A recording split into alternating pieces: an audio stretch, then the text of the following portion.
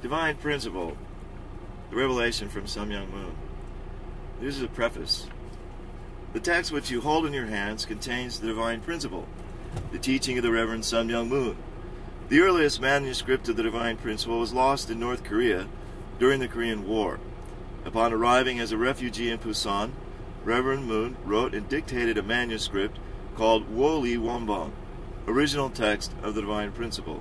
He then guided Hyo Won-yu, the first president of the Unification Church of Korea, to prepare more systematic presentations of his teaching with biblical, historical, and scientific illustrations. Reverend Moon gave President Yu special instructions regarding the content of these texts and then checked them over meticulously. These efforts resulted in Wo-li Hesu, Explanation of the Divine Principle, published in 1957. The Wo-li Kongran, Exposition of the Divine Principle, published in 1966. For the past 30 years, Wo-li Kongran has been the text of Reverend Moon's basic teaching. Exposition of the Divine Principle is the new authorized English translation of Wo-li Kongran. The first English translation, The Divine Principle, was made in 1973 by Dr. Won Pak Che. Dr. Che labored with considerable erudition to select the proper terminology and convey the complex thought of this text. Aware of its sacred nature, she made a point of producing a literal translation. Aware of it, through this work, she laid the foundation for the teaching of the Divine Principle in the Western world. In recognition of Dr. Che's pioneering work, when Reverend Moon commissioned this new translation, he requested that the translators seek out her advice. She gave constructive guidance and played an active role in improving the translation. In a real sense, her hands have guided this project. For this version, the translators have sought above all to accurately render the meaning of the Korean text into clear English.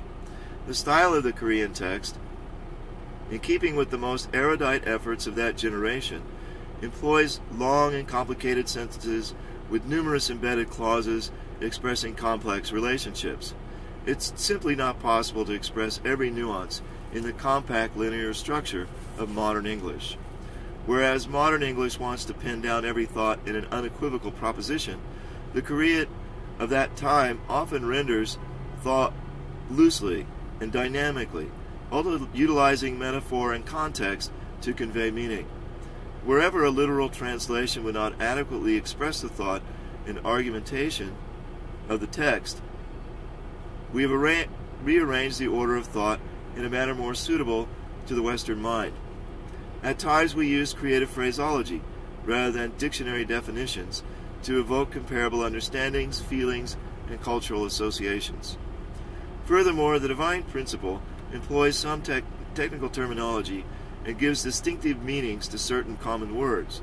Wherever possible for this translation, we drew from common English language, vocabulary, rather than invent new theological terms. Hence, ordinary words may be invested with distinctive meanings. For example, indemnity, condition, and foundation. With proper understanding requires attention to this particular usage in the text. The time and cultural context of this book was another issue for the translators. It was written in the 1960s, when communism was still a worldwide menace, and Christianity was still confident of its cultural superiority and continuing expansion. Although these and other conditions of the time may have changed in the intervening decades, we have preserved the original perspective of the text. God's providence continues to advance precisely as explained in the Divine Principle. In one sense, this new version seeks to accomplish more than a conventional translation. In the 1960s, when Korea was still recovering from the ravages of the Korean War, there was a paucity of historical and scientific texts available for study. This hindered President Yu in his efforts to accurately frame the scientific and historical examples which he employed to illustrate the operation of the Divine Principle in nature and in history. As authorized by Reverend Moon and with Dr. Che's guidance, the translators drew upon the knowledge of scholars in various fields and made minimal necessary changes in certain scientific, historical, and biblical illustrations. Nevertheless, throughout the translation, we adhered strictly to Reverend Moon's wishes that the integrity and purity of the text be maintained.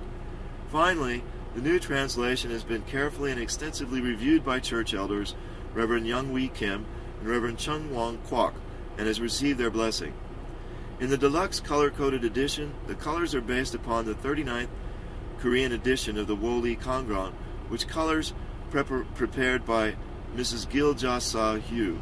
The main ideas are shaded in red. Topics of second rank are shaded blue. Topics of third rank are shaded yellow.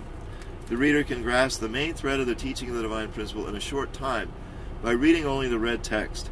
Reading the red and blue text provides a richer framework. Reading all three colors together gives a rather full exposition, including many examples. To get the fullest meaning, the text must be studied in its entirety. Yet even when reading the full text, attention to the passages in red can help to clarify the thread of the argument. Exposition of the divine principle expresses a truth which is universal.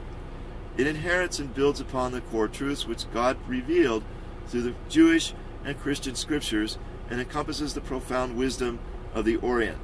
Through this translation, we hope the deep message of the divine principle may be better understood in the Western world. The Divine Principle Translation Committee, March 1996.